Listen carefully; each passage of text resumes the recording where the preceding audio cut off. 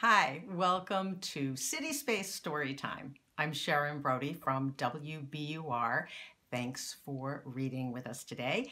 And our book is Tooth-Gnasher Superflash by Daniel Pinkwater. And we want to thank Daniel Pinkwater, the author, for giving us permission to share this with you this way. Tooth-Gnasher Superflash by Daniel Pinkwater. Tooth-Gnasher Superflash by Daniel Pinkwater. And the author has written a dedication in the book to Al, who keeps the old green thunderclap going.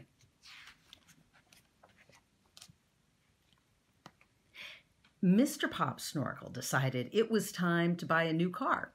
His old car, a green thunderclap 8, was just about worn out.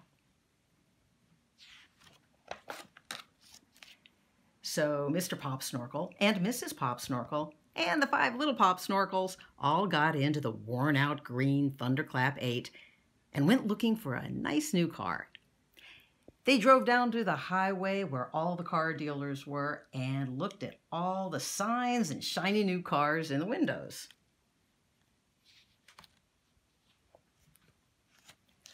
"Look!" shouted the 5 little Popsnorkles. "The Tooth-Gnasher Superflash! That's a great car!"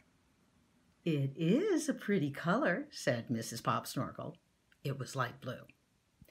Mr. Popsnorkle turned into the parking lot of the Tooth-Gnasher car dealer. A salesman came out. "I am Mr. Sandy," said the car salesman. "May I show you the new Tooth-Gnasher Superflash? We only have one left." "Is it the light blue one?" Mrs. Popsnorkle asked. Mr. Popsnorkle and Mrs. Popsnorkle and the 5 little Popsnorkles and Mr. Sandy the car salesman all got into the Tooth-Gnasher Superflash. Mr. Sandy drove, and Mr. Popsnorkle sat next to him. Mrs. Popsnorkle and the 5 little Popsnorkles all sat in the back seat. "See how smooth it rides?" Mr. Sandy asked. "We love this car!" shouted the 5 little Popsnorkles. "Buy it, Daddy!" "It is a beautiful light blue," Mrs. Popsnorkle said. "Would it be all right if I drove the car for a while?" Mr. Popsnorkle asked Mr. Sandy, the car salesman. Mr. Sandy pulled over to the side of the road and got out and opened the door for Mrs. Popsnorkle, who got in the front seat with Mr. Popsnorkle, who had moved over behind the steering wheel. Mr. Sandy, the car salesman, got in the back seat with the 5 little Popsnorkles. "Yay!" shouted the 5 little Popsnorkles. "Daddy's going to drive the Tooth-Gnasher Superflash!" Mr. Popsnorkle started the Tooth-Gnasher Superflash. It roared out onto the highway. The tires squealed.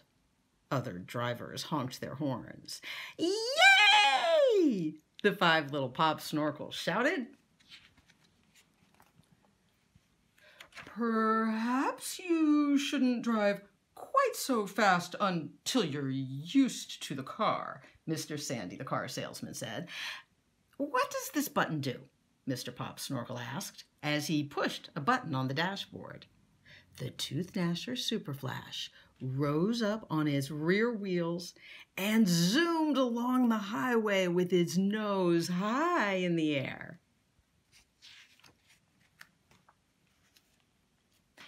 "This is very nice," Mr. Popsnorkle said. "And what does this button do?" He pushed another button, and the car began to rock from side to side on its rear wheels. Then the rear wheels turned into little legs, and the car turned into a dinosaur running on its hind legs. "Fine," said Mr. Popsnorkle. "I like a car that turns into a dinosaur. And what does this button do?" He pushed another button. The dinosaur put his nose down near the road and began to run on all fours. Then the Tooth-Gnasher Superflash turned into a galloping elephant. Yay! The 5 little Popsnorkles shouted. It turned into an elephant too, dear, Mr. Popsnorkle said to Mrs. Popsnorkle. That's very nice, dear, said Mrs. Popsnorkle, and such a lovely color. But do you have to go so fast?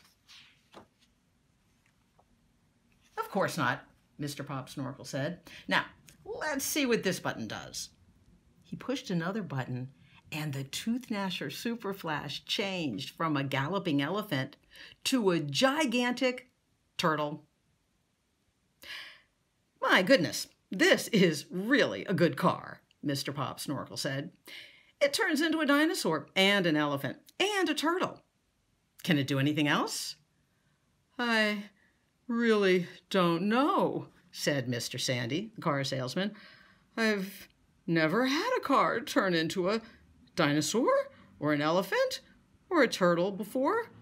This is not the way the Tooth-Gnasher Superflash is supposed to behave. Well, it's just the way I think a car should behave, said Mr. Popsnorkle. The only thing I'd like this car to do, besides turning into a dinosaur and an elephant and a gigantic turtle, would be to turn into a huge chicken and fly. Now, let's see if there's a button that will do that. Mr. Popsnorkle found another button on the dashboard and pushed it. The Tooth-Gnasher Superflash turned into a huge chicken and flew all the way back to the car dealers. This is a first-class car, Mr. Popsnorkle said. We'll take it. Yay! Shouted the 5 little Popsnorkles. It certainly is a lovely color, said Mrs. Popsnorkle. I never saw a car do any of those things, said Mr. Sandy, the car salesman. Mr. Popsnorkle and Mrs. Popsnorkle and the 5 little Popsnorkles traded in their worn-out green Thunderclap 8 and gave Mr. Sandy lots of money. They drove away in their new light blue Tooth-Gnasher Superflash. Yay! We love our new car! The 5 little Popsnorkles shouted. It really is a lovely color, said Mrs. Popsnorkle. It's a nice car, all right, said Mr. Popsnorkle, but it can't do half the things our good old Thunderclap 8 could do.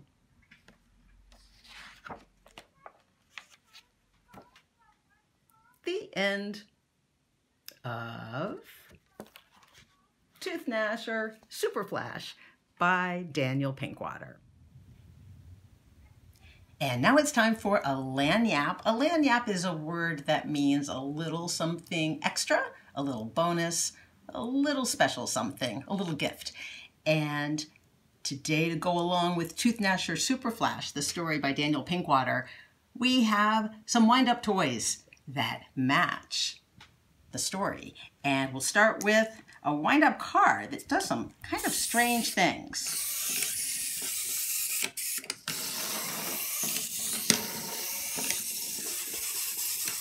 Come on, little car.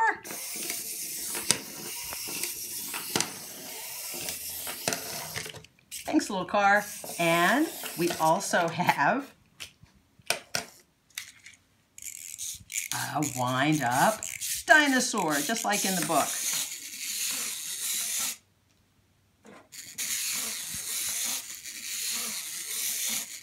And we have our old friend, the wind-up elephant.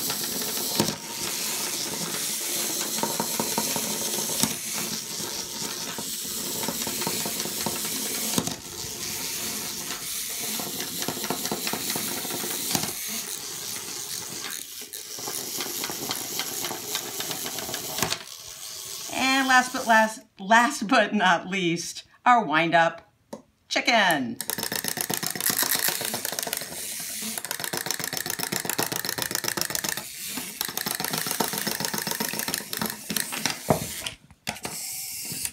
And those are our friends from Tooth-Gnasher Superflash by Daniel Pinkwater. And thanks for reading with us today. We'll see you in the next book.